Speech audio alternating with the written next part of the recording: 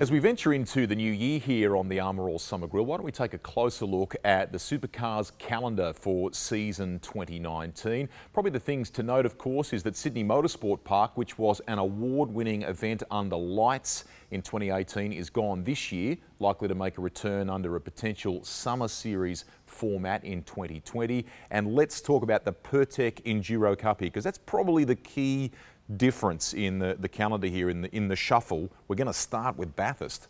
Yeah, it's a big game changer, so it puts a lot more emphasis on the guys that are doing Super 2 and maybe even Super 3 now. And Lowndes, as you said in the earlier, that makes him... Lowndes, but you're coming off the bench and you're straight into Bathurst. So. Perfect guy to have, yeah.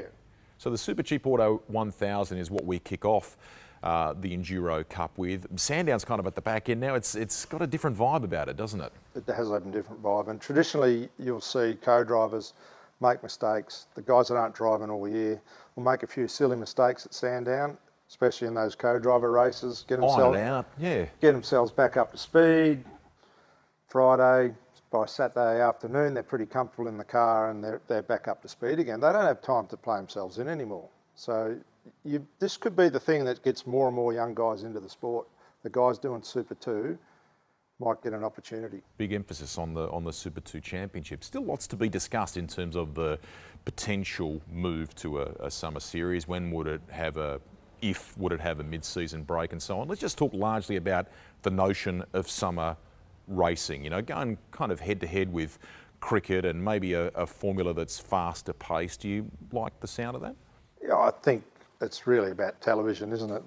They've got to get themselves in a space where they haven't got competition from the ball sports, the footballs, the AFL and the NRL. So there's a bit of free space there, and that's what they've got to try and get into. With some underlights races and things like that, it would work over summer, wouldn't it? Yeah, it'll work. It works for Speedway. It works in New Zealand. They always race over summer. Yep. Purists might say they miss, you know,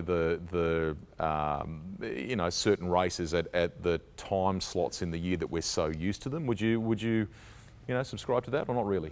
Yeah, well, I would if they kept them in the time slots they're used to them. But you know, the calendar's moved around so much that people have forgotten when they're on anyway. So they've already messed with that formula, and people have lost. They don't know when it's on.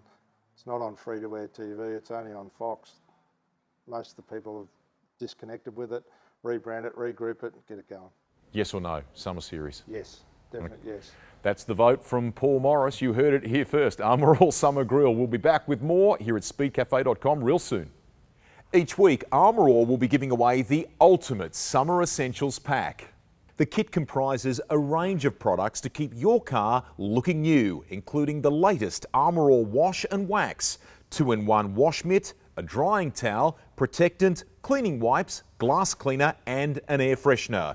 Watch the Armour All Summer Grill episodes on speedcafe.com to find out how to enter.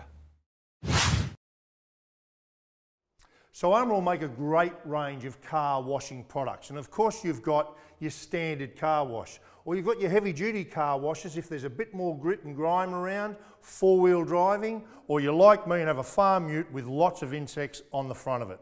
Now, wash and wax won't remove the need to wax your car, but whilst cleaning, it leaves a fine film of carnauba wax across the car to look after the shine and sheen over time. The next generation of washers is Armour All Wash and Wax Pro Glide.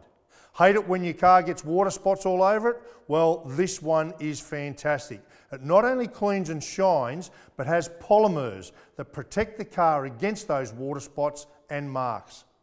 So let me give you a couple of simple but top tips when washing your car. Number one, use 2 sponges, and one of those, keep it for just doing the wheels, the tyres and around under the mud flaps, so you don't end up dragging all that horrible grit and brake dust up onto your painted surfaces or your glass.